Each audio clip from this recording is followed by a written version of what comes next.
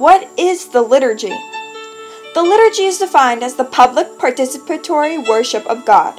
This includes, but is not limited to, adoration of the Blessed Sacraments, Vespers, and the Holy Mass.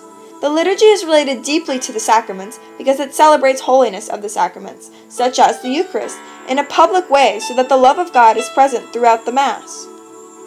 The proper behaviors in Mass would be to receive the Eucharist with open hands, with your dominant hand on the bottom, or to receive the Eucharist in your mouth. Never receive the Eucharist in your hands and then not put it in your mouth. You should treat it with great respect because it is the body of Christ your Savior.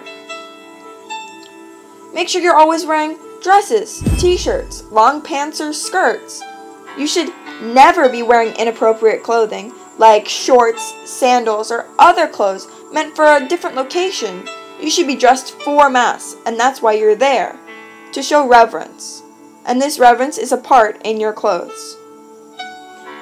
In a part of this reverence, always remain respectful throughout the entire Mass. Stay holy in your mindset in a holy manner. Think about God and what He has done for you. Never fall asleep or stop paying attention in the Mass. The priest is the conduit for God and is speaking His words, so pay attention. You might learn something.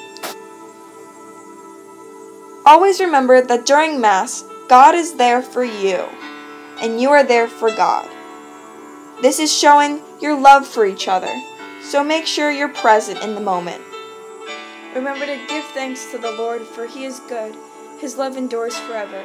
Psalm 136, verse 1.